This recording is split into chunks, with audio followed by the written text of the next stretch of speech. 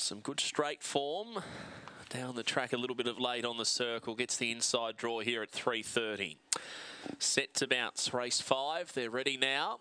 And they're racing. Elusive Barb's absolutely walked out, missed at 8 lengths. And jumping quickly, Slippery Shark from the middle. Showing good speed, She Can Dream, Destiny Spitfire. Then Crackerjack Jet from Yelich, New Arrangement. Elusive Barb does a good job just to tack on. And She Can Dream grabbed by Slippery Shark, who drives away.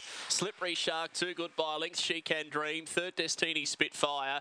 And then Yelich over Crackerjack Jet, followed by New Arrangement, Borough Salts. And after missing it, I reckon, close to 10, Elusive Barb, the last one in, 17-18 the run.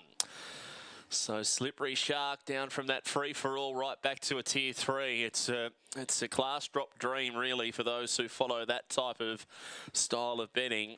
And it is 6 the winner, beating 7 She Can Dream, 8 Destiny Spitfire. And fourth in will go to number 3. 17-18 was the gallop. And Elusive Barb, well, you can see why there was the drift.